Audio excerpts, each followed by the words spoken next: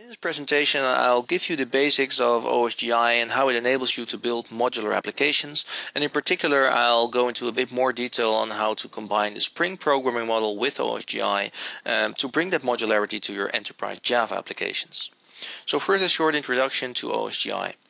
OSGi calls itself the dynamic module system for Java, and it allows you to compose your applications out of multiple modules, which are called bundles in OSGi.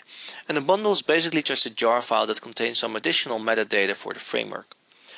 And OSGi gives you a very strict visibility for types that are defined by bundles, and you can actually make certain types visible to other bundles on a package level. And if you do that, you can also version those packages and the bundles themselves, which allows you to have multiple versions to coexisting in the same runtime environment. And an OSGi container provides a very dynamic environment. Bundles can be added, removed, stopped and start, all at runtime without requiring restart of the OSGi container itself. And on top of that type level sharing that is enabled by bundles, OSGi also gives you a services registry, which allows you to share not just types but actual object instances between bundles, thus providing you with a sort of a service-oriented architecture within a single Java virtual machine. So OSGi has been around for quite a while already. The OSGi Alliance, which is the organization that governs the OSGi specification, was founded over 10 years ago.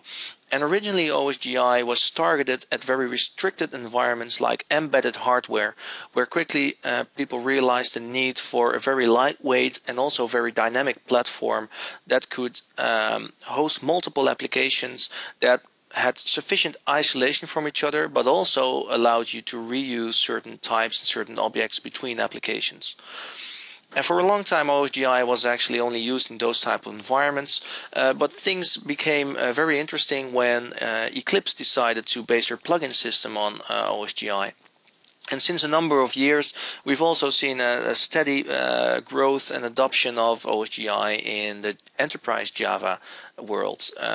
Most enterprise Java application servers are currently based on OSGi, and we also see new server products like the Spring Source DM server emerging that allow you to use OSGi within your own applications as an application developer.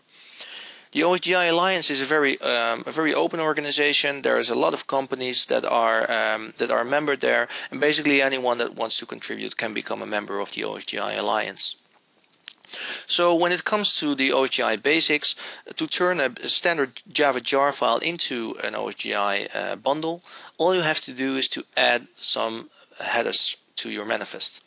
And the standard OSGi bundle